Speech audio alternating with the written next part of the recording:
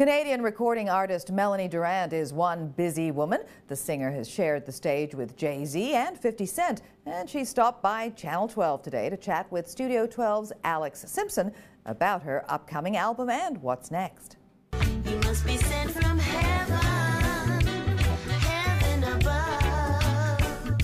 2013 has already been quite the year for Melanie Durrant. The singer was nominated for Reggae Single of the Year at the Juno Awards, and her new single, Gone, can be heard on radio stations across Canada. He wants me, says he needs me, all he does is just please me. I was working with a producer by the name of All Star. He's totally amazing. I went in there, he started making a beat, we started writing a song, and it just kind of all came together all at once. There was no plan. It's just like, what do you want to do? And yeah, we came up with Gone. And I think in the end, we were all kind of surprised, like, wow, this is really cool, you know? And it just felt right, and the dynamics were right.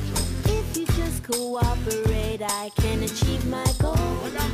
A Royal Conservatory of Music alumni, Durrant is hard at work recording her sophomore record.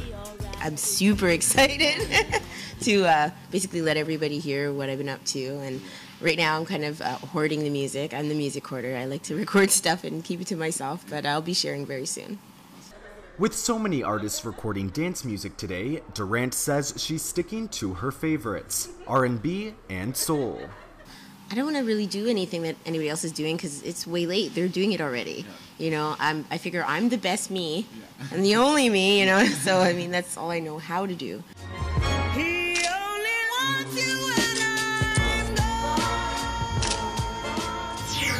Durrant says she's in the early stages of planning a music video for Gone and will keep fans updated online. Alex Simpson, Studio 12 News, Oshawa.